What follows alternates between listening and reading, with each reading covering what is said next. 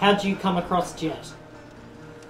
Well, I was looking for a dog and because of the COVID-19 there was none available anywhere, and I was searching and searching and I couldn't get one at the time. And then Caroline came up with Jett. We met at Truro. I picked up Jett and he's been here ever since, and he's been beautiful. I live alone, and being blind I can't see anything. He looks after me and he tells me who's coming and what's going on, and he lets me know everything.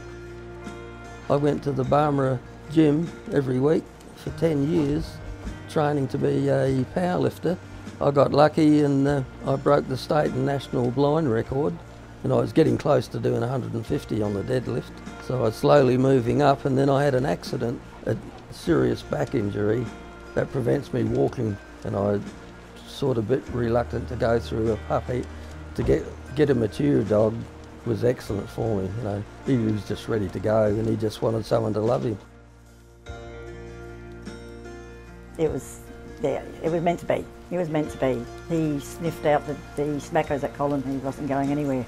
He's just one beautiful dog, and I'm taking him for a walk every day. I can't move without him. I can't go out the backyard without him. He's just amazing.